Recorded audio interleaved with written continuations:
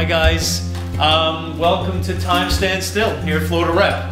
So I'm the director, and with the help of some fantastically talented artists, we have created a Williamsburg loft in New York City, just outside of Manhattan.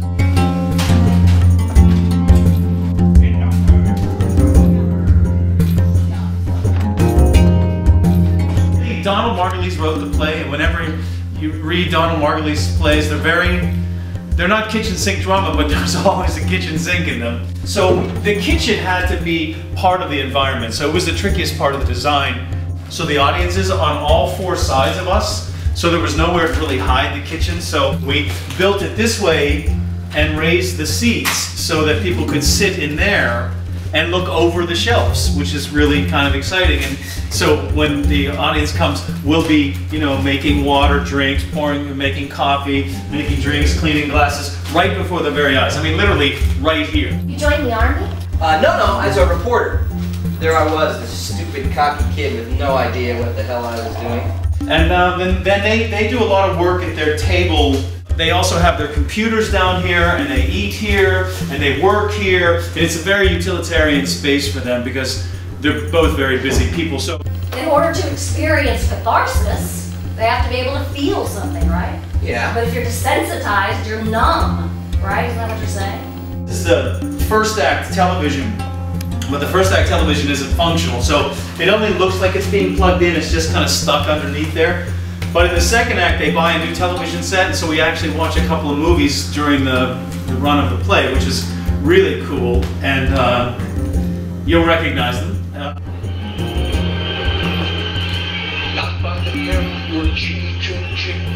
The floor goes all the way out to underneath the audience's feet, so when you walk into the theater, you get this great sensation of walking into the loft, which makes this whole space an environment that makes everybody feel like they're part of the action.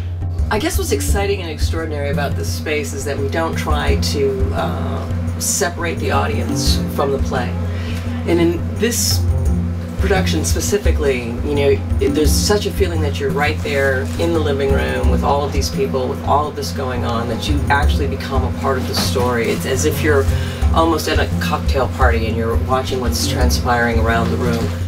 What was a challenge is that we needed to make it as specific as possible in their daily living. We had to make it as real as we could. So that was one of our challenges. With the prop master, it would constantly list, what do we need? Oh, we need this, we need that. And then when we get to scene changes, it's like, oh, 2 glasses actually become, I need actually 8 glasses, or I need actually 3 coffee mugs, but I actually need 6 coffee mugs because we don't want to reset and run around. So the scene change after the intermission scene is what we call the Armageddon scene change. And our stage manager, Janine, she gets on headset and says, prepare for Armageddon, literally, before we start. And we need to. We need to prepare. Yeah. I do push-ups backstage.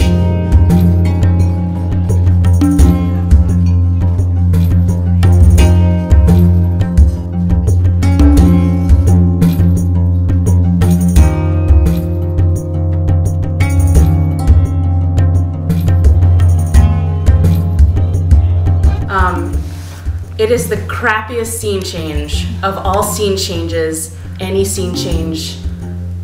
Anything can happen. Anything can happen. Anything can happen. There's cups in different places, and bombs go off. Bombs go off everywhere, and it explodes. It's like a wedding exploded. Hey, thank you. What? For everything, for getting me home, for being there. I wasn't there. For being there when I woke up. Thank you for that. When a couple gets to be our age, has been together as long as we have, and witnessed what we have, and survived what we have, it's time to call this what it is. A marriage. We're supposed to capture truth, not stage it. There's so much beauty in the world, but you only see misery. Both of you live off the suffering of strangers.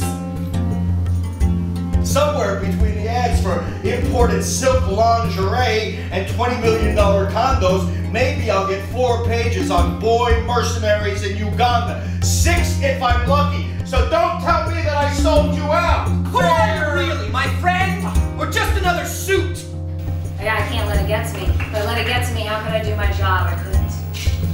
You know, I'd want to take away the guns, rescue all the children, but I can't. That's not why I'm there.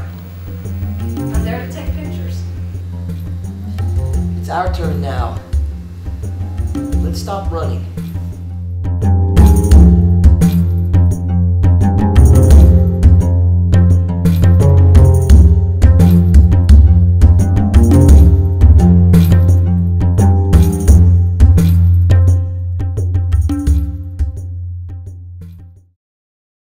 I make him check my blood pressure backstage before we go because my heart's like pounding in my chest. It's not healthy. It's not healthy. It's not healthy.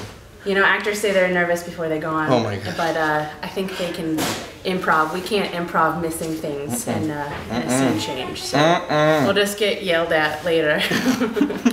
It's not fun. It's not. I hate it. I'm quit.